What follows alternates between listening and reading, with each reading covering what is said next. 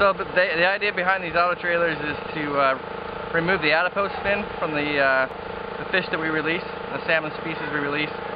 That way we can differentiate those from the wild fish that are naturally produced in the streams. We do roughly 45 million fish in Oregon.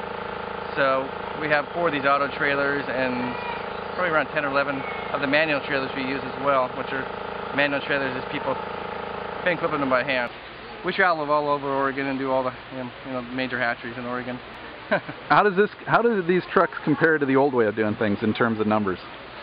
They're definitely quicker. This has 5 lines. So if you had 5 people clipping and tagging, you might be able to do 25,000 in a day.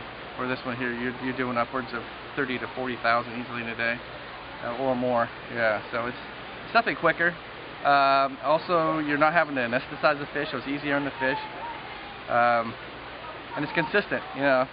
Once you get the clip set, it's pretty consistent. It does a really nice clip, and it doesn't really get tired like humans can get a little tired out there. It benefits keeping a lot of fish out there for the fishermen. Exactly. That's what we want to do, is we want to put fish in for people to catch, and we also want to have the wild populations not harassed and people catching those. So basically, they can keep these fish and put the wild fish back in there and have them naturally reproduce where we want them up there, reproducing fish.